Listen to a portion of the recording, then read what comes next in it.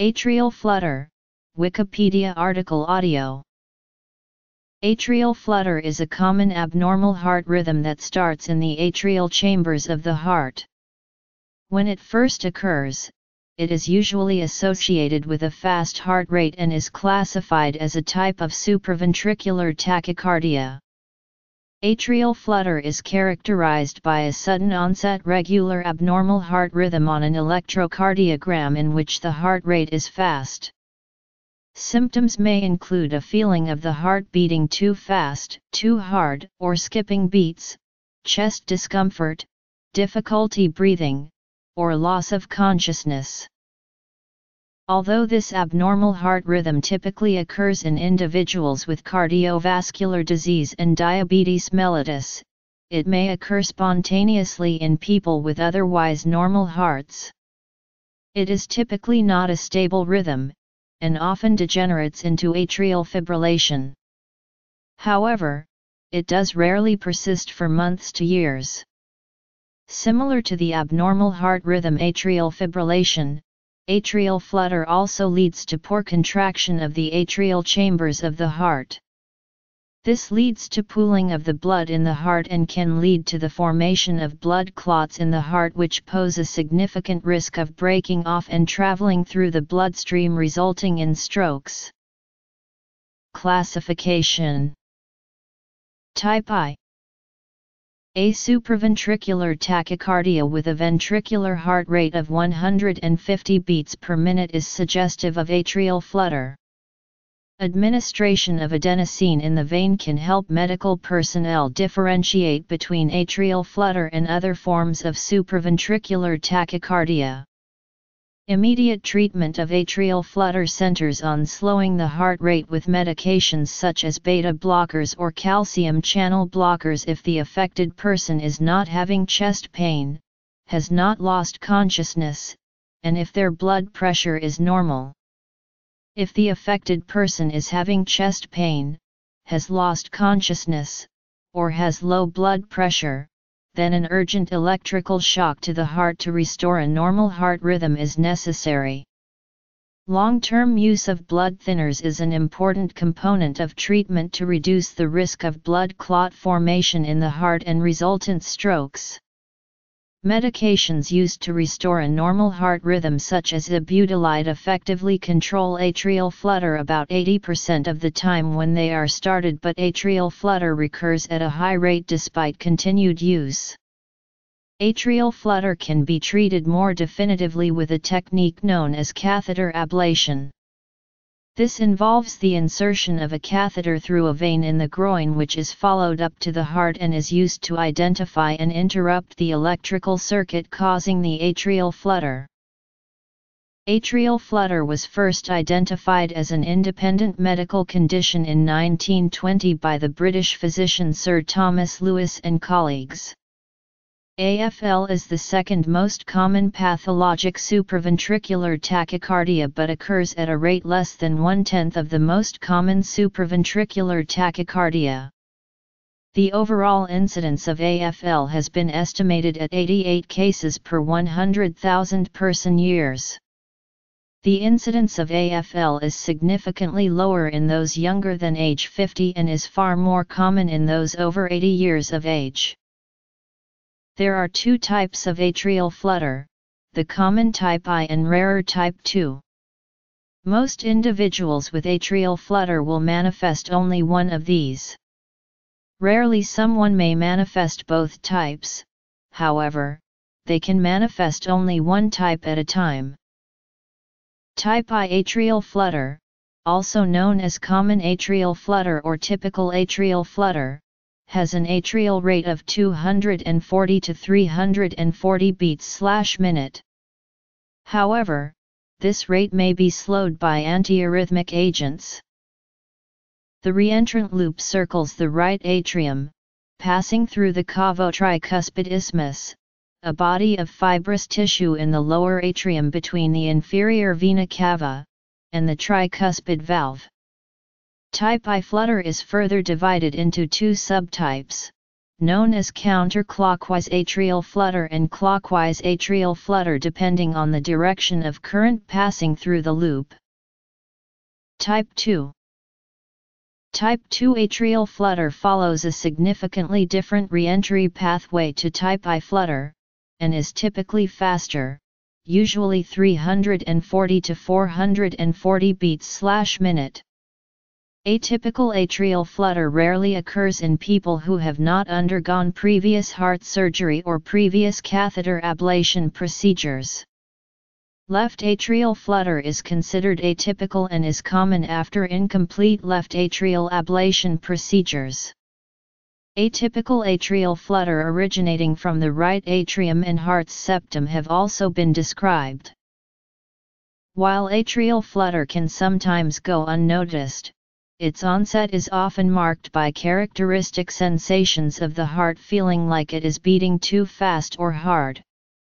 Such sensations usually last until the episode resolves, or until the heart rate is controlled. Signs and symptoms. Atrial flutter is usually well tolerated initially, however, people with other underlying heart disease or poor exercise tolerance may rapidly develop symptoms, such as shortness of breath, chest pain, lightheadedness or dizziness, nausea and, in some patients, nervousness and feelings of impending doom. Prolonged atrial flutter with fast heart rates may lead to decompensation with loss of normal heart function. This may manifest as exercise intolerance, difficulty breathing at night, or swelling of the legs and/or abdomen. Atrial flutter is caused by a reentrant rhythm. This usually occurs along the cavo-tricuspid isthmus of the right atrium, though atrial flutter can originate from the left atrium as well. Typically initiated by a premature electrical impulse arising in the atria, atrial flutter is propagated due to differences in refractory periods of atrial tissue. This creates electrical activity that moves in a localized self-perpetuating loop, which usually lasts about 200 milliseconds for the complete circuit. For each cycle around the loop, an electric impulse results and propagates through the atria. Pathophysiology. The impact and symptoms of atrial flutter depend on the heart rate of the affected person. Heart rate is a measure of the ventricular rather than atrial activity. Impulses from the atria are conducted to the ventricles through the atrioventricular node. In a person with atrial flutter, a 12-lead electrocardiogram will demonstrate the atrial chambers of the heart contracting at a rate of 280 to 300 beats per minute, whereas the ventricular chambers of the heart typically beat at a rate of 140 to 150 beats per minute. Due primarily to its longer refractory period, the AV node exerts a protective effect on heart rate by blocking atrial impulses in excess of about 180 beats/minute, for the example of a resting heart rate. If the flutter rate is 300/minute, only half of these impulses will be conducted, giving a ventricular rate of 150/minute, or a 2:1 heart block. The addition of rate-controlling drugs or conduction system disease can increase this block substantially. Diagnosis. Typical atrial flutter is recognized on an electrocardiogram by presence of characteristic flutter waves at a regular rate of 200 to 300 beats per minute. Flutter waves may not be evident on an ECG in atypical forms of atrial flutter.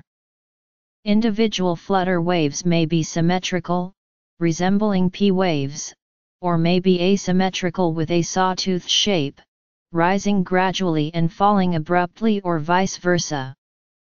If atrial flutter is suspected clinically but is not clearly evident on ECG, acquiring a Lewis lead ECG may be helpful in revealing flutter waves. Management. In general, atrial flutter should be managed the same as atrial fibrillation. Because both rhythms can lead to the formation of a blood clot in the atrium, individuals with atrial flutter usually require some form of anticoagulation or antiplatelet agent. Both rhythms can be associated with dangerously fast heart rates and thus require medication to control the heart rate and/or rhythm control with class 3 antiarrhythmics. However, atrial flutter is more resistant to correction with such medications than atrial fibrillation. For example, although the class 3 antiarrhythmic agent ibutylide is an effective treatment for atrial flutter, rates of recurrence after treatment are quite high. Additionally, there are some specific considerations particular to treatment of atrial flutter. Atrial flutter is considerably more sensitive to electrical direct current cardioversion than atrial fibrillation, with the shock of only J commonly being enough to cause a return to a normal heart rhythm. Exact placement of the pads does not appear important. Cardioversion. Due to the reentrant nature of atrial flutter, it is often possible to ablate the circuit that causes atrial flutter with radiofrequency catheter ablation. Catheter ablation is considered to be a first-line treatment method for many people with typical atrial flutter due to its high rate of success and low incidence of complications. This is done in the cardiac electrophysiology lab by causing a ridge of scar tissue in the cavo-tricuspid isthmus that crosses the path of the circuit that causes atrial flutter. Eliminating conduction through the isthmus prevents re-entry, and if successful, prevents the recurrence of the atrial flutter. Atrial fibrillation often occurs after catheter ablation for atrial flutter. Although often regarded as a relatively benign heart rhythm problem, atrial flutter shares the same complications as the related condition atrial fibrillation. There is paucity of published data directly comparing the two, but overall mortality in these conditions appears to be very similar. Rapid heart rates may produce significant symptoms in patients with pre-existing heart disease and can lead to inadequate blood flow to the heart muscle and even a heart attack. In rare situations, atrial flutter associated with a fast heart rate persists for an extended period of time without being corrected to a normal heart rhythm and leads to a tachycardia-induced cardiomyopathy. Even in individuals with a normal heart, if the heart beats too quickly for a prolonged period of time, this can lead to ventricular decompensation and heart failure. Because there is little if any effective contraction of the atria, there is stasis of blood in the atria. Stasis of blood in susceptible individuals can lead to the formation of a thrombus within the heart. A thrombus is most likely to form in the atrial appendages. A blood clot in the left atrial appendage is particularly important as the left side of the heart supplies blood to the entire body through the arteries. Thus, any thrombus material that dislodges from this side of the heart can embolize to the brain's arteries, with the potentially devastating consequence of a stroke. Thrombus material can, of course, embolize to any other portion of the body, though usually with a less severe outcome. Sudden death is not directly associated with atrial flutter. However, in individuals with a pre-existing accessory conduction pathway, such as the bundle of Kent and Wolff-Parkinson-White syndrome, the accessory pathway may conduct activity from the atria to the ventricles at a rate that the AV node would usually block. Bypassing the AV node, the atrial rate of 300 beats/minute leads to a ventricular rate of 300 beats/minute. Even if the ventricles are able to sustain a cardiac output at such a high rates, 1:1 flutter with time may degenerate into ventricular fibrillation, causing hemodynamic collapse and death. Ablation. Complications. Counterclockwise atrial flutter is more commonly seen. The flutter waves in this rhythm are inverted in ECG leads 2, 3, and AVF. The re-entry loop cycles in the opposite direction in clockwise atrial flutter, thus the flutter waves are upright in 2, 3, and AVF. Rate-related clot formation. Sudden cardiac death.